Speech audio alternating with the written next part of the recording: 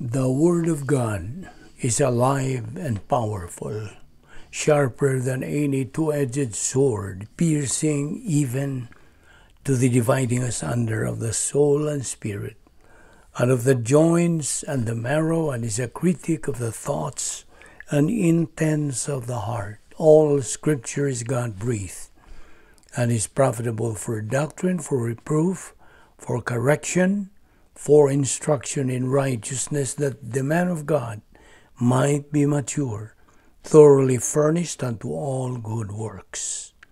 Welcome once again to our Doctrinal Bible study of the Vic Balbido Evangelistic Ministry. Now you know that this is on a daily basis that we do study God's Word. And so without much ado, I presume that you as a believer has already used the principle of 1 John 1:9, and for you unbeliever, it is faith alone in Christ alone. Therefore, let us pray.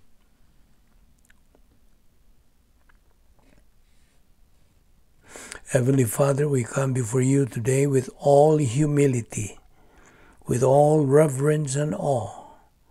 We now pray that through the power of the Holy Spirit, you make the topic we are going to take up, the biggest spiritual problem of man, so vivid to us. For we ask it in Christ's name. Amen. Okay, where we stopped yesterday on the biggest spiritual problem of man. I guess we can finish this study today. Okay.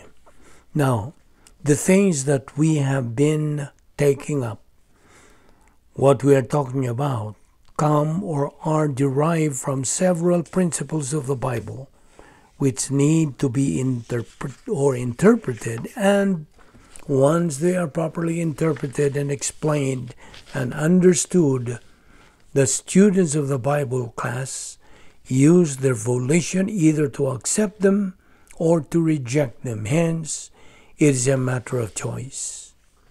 So we have studied and learned that God created, set up, established a plan which is perfect, a plan intended for man, a plan where its object is man himself.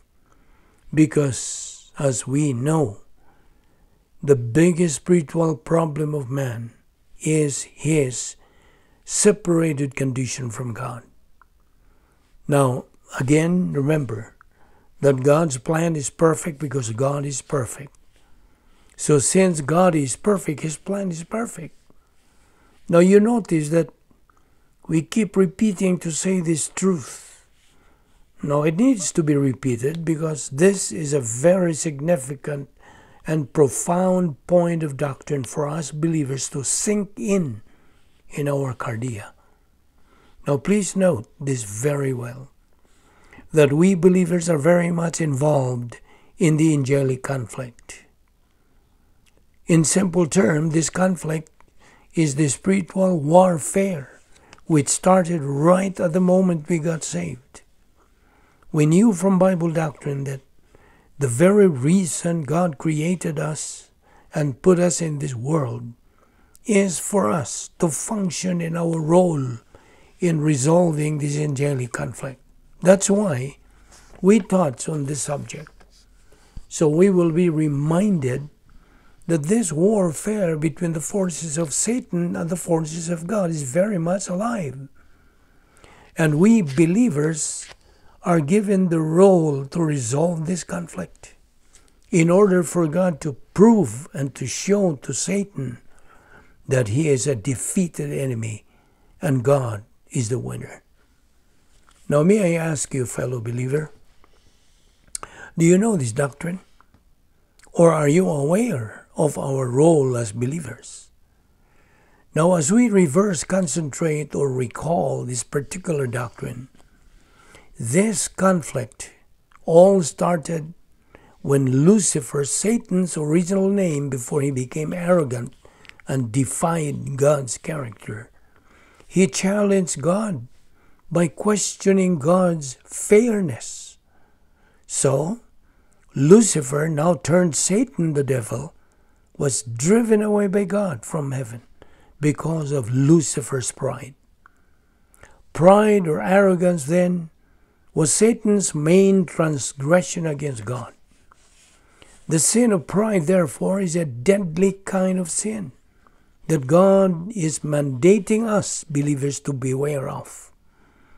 So there goes another technical words, angelic conflict.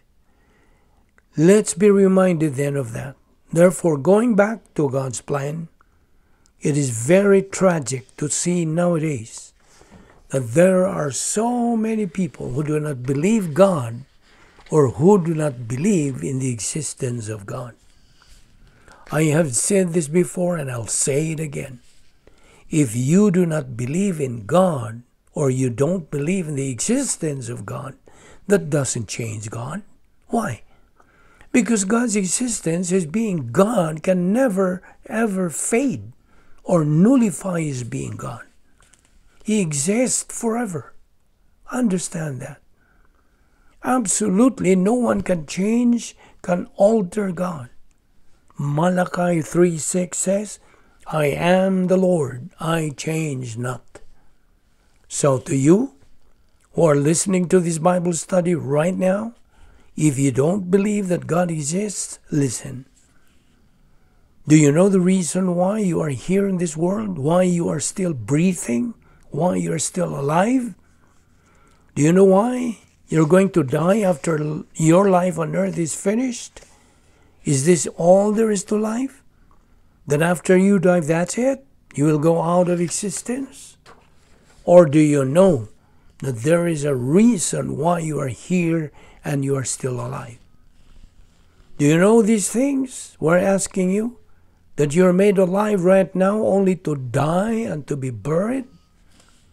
Now you might philosophize by answering us, well, I will just try my best to live well, but how? Well, I'll do my best to struggle in life.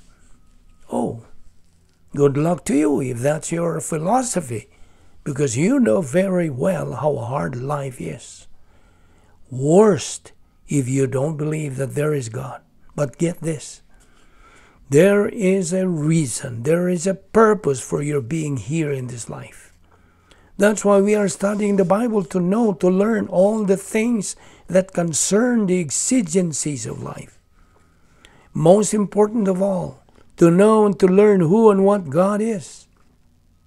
To know and learn his plan for our life. And to be able to live a life of purpose, meaning and with definition. In short, to be able to live a life well lived. And when we exit from this present life, we come face to face with our Creator, and later be able to hear that famous accolade, well done, good and faithful servant. So, to those who have not established a relationship with God by resisting God's perfect means, which is simply by believing in Christ as Savior, these people cannot actually claim to call God their Father. And thus, God has nothing to do with them. That's really a sad truth.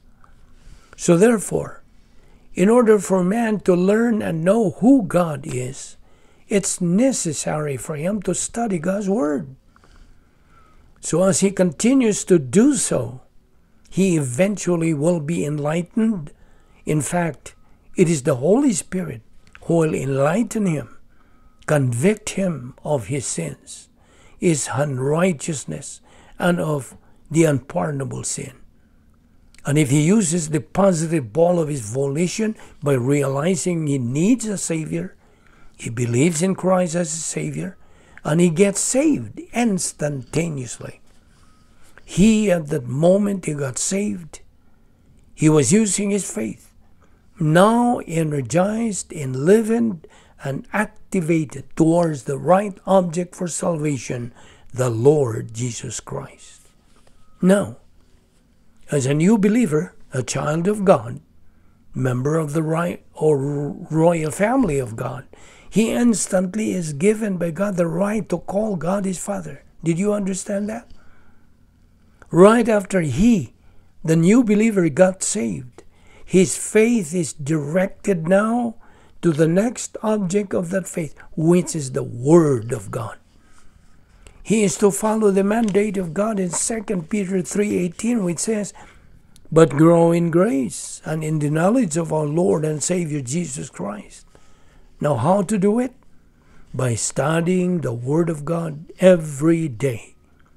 That's the reason why God made that believer alive, so he can prepare his soul to grow up spiritually before God takes him home in heaven. This is what we call phase 2 life of every believer while on earth. Because when his life here in this world is over, God's plan for his life is finished. Then he is promoted to phase 3 in the eternal state. This is our finishing point of this study, the biggest spiritual problem of man. Let us pray. Heavenly Father, we thank you for this precious time to commune with you by assimilating your word. This is our daily routine as believers in obedience to your mandate in 2 Peter 3:18, that you want us to take in your word so our soul can grow in grace and in the knowledge of our Lord and Savior Jesus Christ. Thus, reach our goal, which is spiritual maturity, the stage where we have the capacity for life, for blessings, for love. We now pray that God, the Holy Spirit, will enlighten us, challenge, and motivate us to these things that we have taken up. This we ask in Christ's precious name. Amen.